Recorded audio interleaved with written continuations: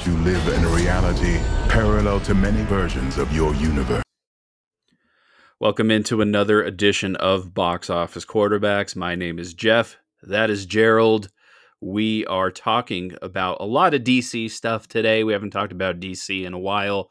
Not only are we talking about Crisis on Infinite Earths, the animated movie, part 1 that came out a few weeks ago.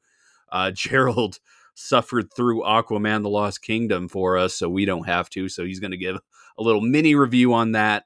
And then we'll talk about the Supergirl casting at the end here. Gerald, I would say it's nice to talk about DC again, but I don't know how nice we are going to be tonight.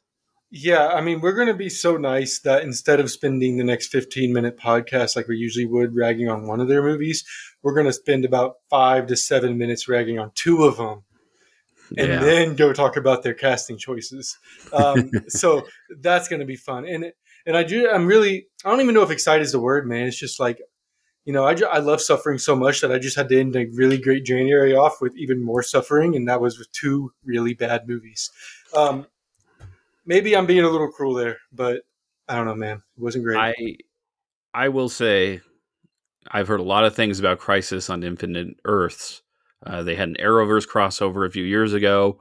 Obviously, in the 80s, this was the huge crossover event where DC righted the ship and made their canon make a little more sense, but everything is multiverse now. I don't think this needed to be 2 parts or 3 parts because I think that the first part of this potential or this series really suffers from, having no ending here. It is very slow to get going, and honestly, it is very disappointing for me. And that's my thoughts initially. Yeah, the pace is slow, and a lot of the jokes don't land. They make weird choices. The animation is not exactly fun or great. No. It's just kind of there. The big fight you get is 30 minutes into the movie with Lex Luthor, and it's pretty dumb. So, I mean, he does like the most basic Lex Luthor thing and just nerfs everybody by taking away their powers, while he gets to be Superman basically in an Amazo suit. Sorry for the spoilers, but like, it's just, I don't know, man. It wasn't that great. It wasn't fun. It felt like a poor remake of the Arrowverse Crisis event. Yeah. With less stakes even, because like even in people like from the main universe actually died. Or like big characters died. So like, I don't know. It just, and CW has some bad writing. Like, let's get like CW writing. We all know it. It all looks like Gotham. It all looks like Gotham Knights. The video game was even pretty much a CW verse show the way it was written. And this, it had worse writing than that. It was just bland and boring. I don't know how to explain it. I wasn't, and I love DC. I watched all of the DC animated universe, like the original, like what was it, 20-something movies, 19, I think, maybe even. I don't remember exactly, but those were all great and fantastic. So when the Tomorrowverse started up, I was excited, and so far I just haven't. Nothing's really hit it. Nothing's been there that I was just like, yes, I need to get back into DC fandom. Yeah, like the thing with the CW Crisis was they did a lot of cool stuff with it. Like they brought in the 89 Batman world. They brought Ezra Miller in as the Flash from the Snyderverse, and that's before all the Ezra Miller controversy. And you had Kevin Conroy playing like an older version of Bruce Wayne. Like I did hear. Sorry to interrupt you, man, but I did hear that Kevin Conroy voiced something for for the third part. Yeah, the third part. Okay, yeah, I heard that he had voiced something. Yeah, so he has sadly passed away since then. So it is cool that we're going to get him here, but like the multiverse versions of the heroes that we get here, I didn't care about at all. Like we got an evil Justice League, even the OG Justice League from Earth 1, I didn't care about. And that's really sad because I think the voice cast is talented. You have Jensen Ackles as Batman. Like Jimmy Simpson, I think, is Green Arrow, and he's great in Westworld. You have a lot of good voice actors here. I just don't think they put the pieces together to make me really care about going into part 2. and the animation was really flat. Like, especially coming off of My Adventures with Superman on Max, it just pales in comparison. It's just not what you wanted when it comes to the high standards of DC animated movies. Yeah. So end of the day, like I'm just going to go ahead and do it so we can get past this movie and stop dredging on about how bad it is. It's a bench for me. I don't think using the Flash as the center of the universe in this sense, I don't know. It fell flat to me. There were some good parts of it occasionally. Like you said, tons of great voice actors. I mean, Zachary Quinto is Lex Luthor. So I love him. There's a few really good actors in here and actresses. It just doesn't hit. It does not hit that anything at all. And it needs to be binged. I hope that part 2 and 3 can save this, because it's also just so very slow that you're consistently just like, when's it going to be fun? When am I going to enjoy this? You know? Yeah. Honestly, I think my favorite part that I enjoyed was part of the bad world, where like the evil Justice League was there. You had Ultraman and Owlman, stuff like that. But then like the way that ended, the way that world kind of went, even that was just like, I understand that they're the bad guys in this sense, but they're still supposed to be themselves, just with like negative connotations. And they were all pretty freaking stupid. Yes. So I was just like, I don't know, man. It wasn't good. Yeah.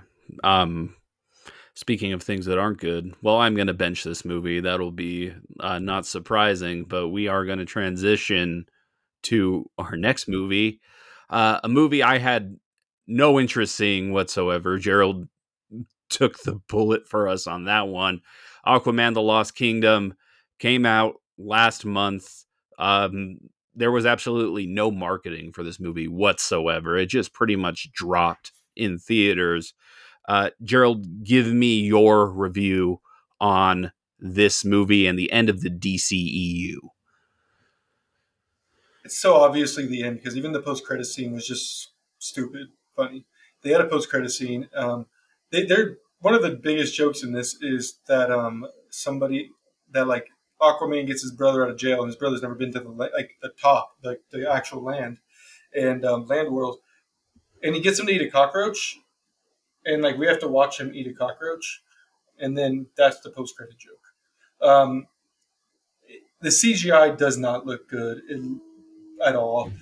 There's times where it looks decent. Underwater scenes, I think, look pretty good, actually. It's just some of like the fighting and everything's not good.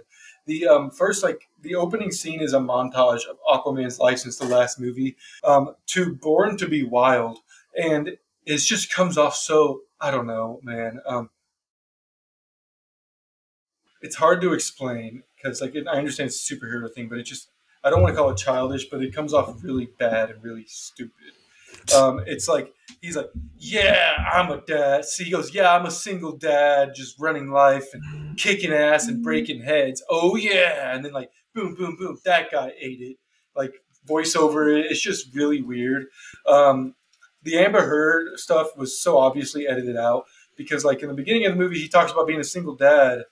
But like, there's also photos of her with the baby, who isn't that old, so I don't know how recent it is. That's never freaking explained. Amber Heard herself doesn't have a word until like an hour and a half into the movie. I think she's in a couple scenes. Like at one point, she damn near dies and still doesn't have a word to say yet. Oh my god! It's and like, I think that whole situation. I don't want to jump into that stuff, whether DC's choices were right or wrong, but that whole situation really hurt this movie, I think, because they had to find different ways to do it, different ways to tell the story, and ways to also ignore her existence while keeping her in the movie. And it was just awkward, considering she is the wife of the main character and the mother of his child at the same time. And the child plays a pretty important role in said film.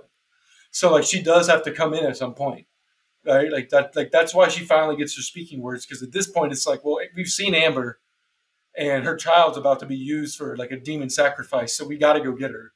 You know, like, it's just, I don't know.